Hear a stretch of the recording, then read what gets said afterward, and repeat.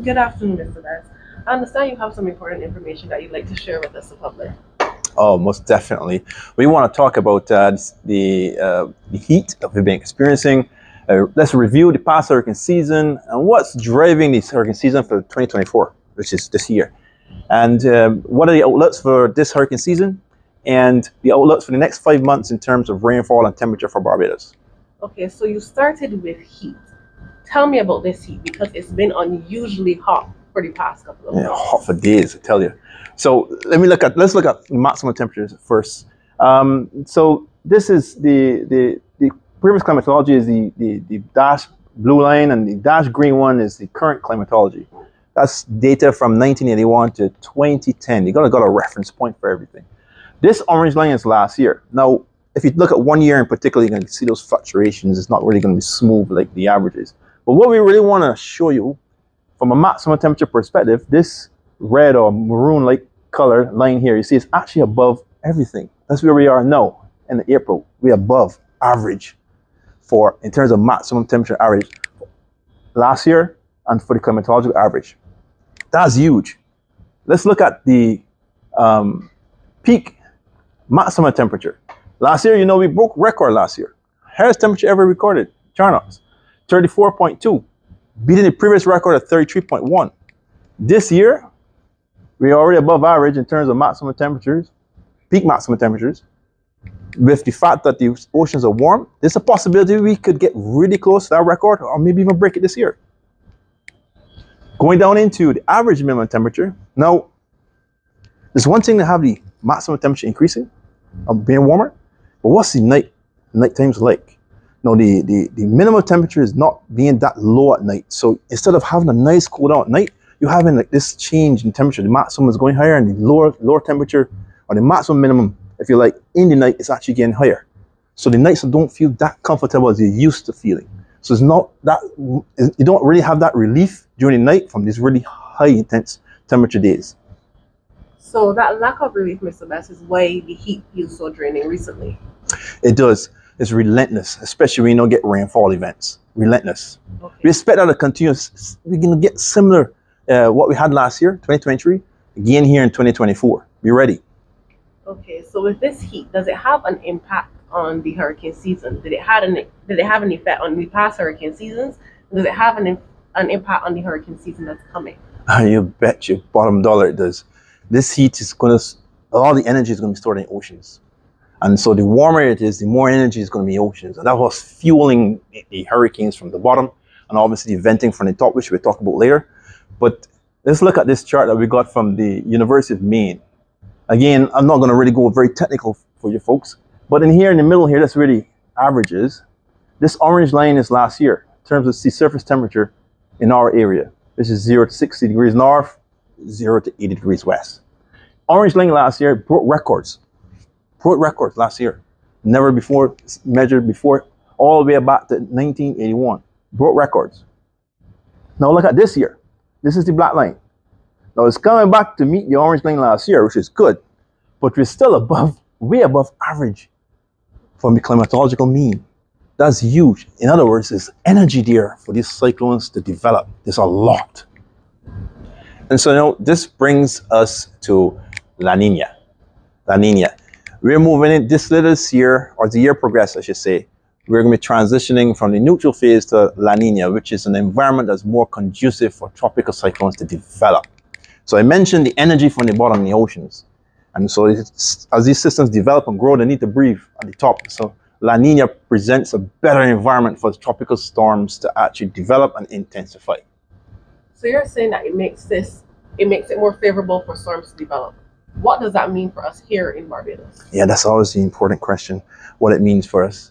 You got forecasts. Before we go to forecasts, let's look at the history. Because you got to understand the history sometimes before we go into the forecast, because then you can see the trends. Let's look at, this is 30-year climatological measures of the passes in terms of 100 kilometers and 50 kilometers of Barbados in terms of the center of tropical cyclones. Let's look at the last one, 1991 to 2020. Now, what jumps out at us, this red bar, which is 50 kilometers from Barbados. Look at the decades before. they're really small. I mean, 2, 3, maybe 4. But this one, 1991, 2020, we had a jump 6. And I can tell you, most of those actually happened within the last 8, 10 years. We already off the head start. 2021 and 23, and the red bar is neck and neck with the blue. Let me just break that down real simple for you. What this is saying is that these systems, the centers of them, are passing closer to us. Closer to us. In the past few years, that's what's been happening. Elsa, Thomas, etc., Dorian, they're passing closer. We have to be ready. This is the first thing what it means for us. These systems are developing earlier in the season, and therefore they're forming further south. And we are seeing more tropical cyclones. And if you're seeing more, then more likely the odds are increasing that you can be impacted. So let's go into the actual forecast. Now, this is forecast from Colorado State, Tropical Storm Risk, and University of Arizona, and NOAA is not out yet. But for the prediction centers that actually have forecasts out, all of them are predicting above normal hurricane season. I think this is well established. Everyone has been hearing that the hurricane season is going to be really active, well above average. The average is 14 or so named storms. Everyone is predicting above 20. Average is for 7, which becomes hurricanes. Everyone is predicting above 11. Well, 11, sorry. And the average for major hurricanes, 3 of which become major hurricanes, everyone has, again, actually above around 5. That's almost double. So we're looking for really intense hurricane season. This is not that we focus on the actual number of how many. It only takes 1. The fact that there are going to be so many, that means the odds are higher. It's stacked higher.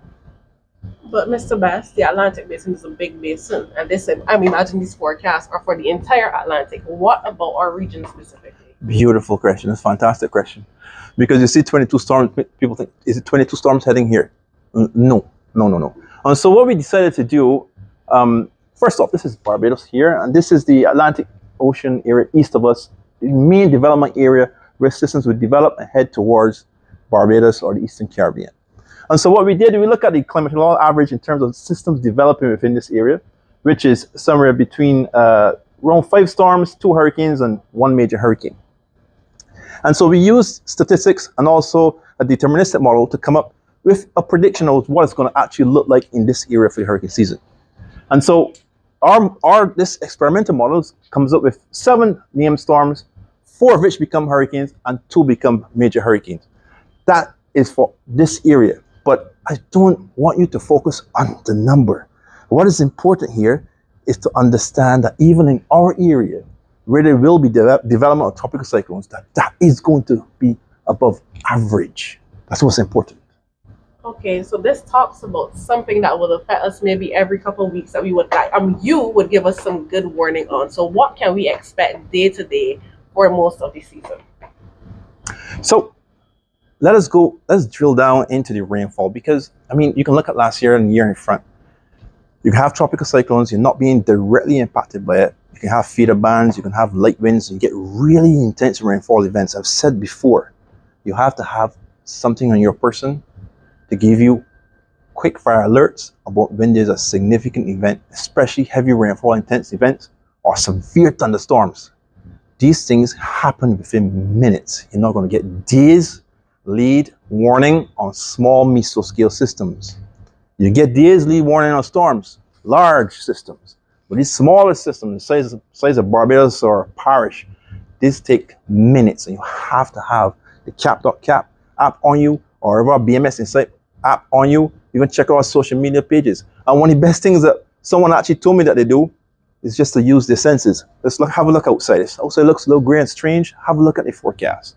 That's what's important. So rainfall, we expect rainfall on the island to be average, just above average, but there's a bit of a seesaw right here, because if there's a lot of systems to develop and pass north of Barbados, that could cut off a lot of rainfall, normal wide scale rainfall events, and see a lot more small isolated pockets of heavy rainfall events. That's what we had last year. So we've seen a disparity of rainfall accumulation across various sections of the island. One part here, St. Lucie gets flooded. The next part here, Christchurch gets flooded.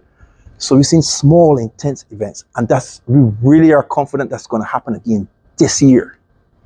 So back again to the heat, because I'm really concerned about how we need to cope for the next couple months in terms of the heat. Oh man, let's tell you, this really is hot.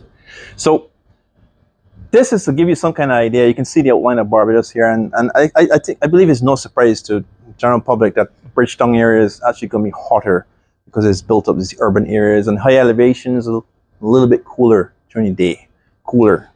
To give you an idea, this is June, July. We move down into September. Now September is the peak of our heat season, September, and especially when we have storms that pass in north and cutting off what they call the air supply. We're expecting temperatures to probably soar comfortably at 34, peaking possibly at 35 degrees Celsius in the Bridgetown urban areas. Now the center of the island is actually going to have maxes maybe at 30, 31. That's actually kind of really high, maybe a degree and a half above what is actually normal. So it's going to be hot. It is a case where we have to understand what's coming. I mean, it's already here. It's already pretty hot outside for right now. The maximums and average temperature we're having is like compared to June, July, where we are right now. So we like advance in time. But September is going to be really hot, really warm, and can be uncomfortable, especially at nights in September. We have to be ready for that. And having that knowledge, you know what's coming, you can prepare for it. Okay, so this is a lot of information for us to remember. What are the key points, Mr. Best, that you would like us to keep in mind for the next couple months? That is true. I mean, a lot of this is technical. Maybe some of it is technical, and a lot of you will not be interested in this technical information. It's like, okay, what are you taking from this? There's a high probability of above average hurricane season. We're certain about that. Really certain. Short, intense, isolated showers. Just like last year. Isolated, rapid onset events. And they happen real fast, really quick. You're not going to get those days, even half of the advance warning. You know, one thing I said before, persons and on an institutional level, you have to have your emergency plans as to how you will function during an immediate rapid onset event, such as a severe thunderstorm, heavy rainfall, and even a tsunami. What are you going to do? You have to have these plans from a personal level and institutional level. Otherwise, when you find these things actually unfolding, you're going to find things going to be scattering all over the place. You have to have these plans. Hot summer ahead. It's kind of here already, but it's going to get hotter. It's going to get warmer, I should say. That's coming, especially in September. That's the peak, September, but it's going to progressively get warmer. And like I mentioned, have plans in place for excessive heat, severe thunderstorms. I mentioned that before. Have your plans in place for excessive heat. Keep hydrated. Listen to the Ministry of Health and Wellness. They will give some really, really good information on how you can ensure that you're hydrated, that you put all the things in place, that things in your workplace, in your home. Listen to the Ministry of Health and Wellness. And also, yeah, like I mentioned, on a personal and institutional level, that's really important, how you actually react. Everything starts at the grassroots, the person, the institution. And also, like this will be backed up from the Ministry of Health and Wellness, even the Ministry of Agriculture in terms of the farmers, a lot on the Department of Emergency Management, the information that we provide help you to prepare. That is very, very critical, especially for this 2024. I need everybody to work together and listen to this message. Listen to this message in the early and be ready.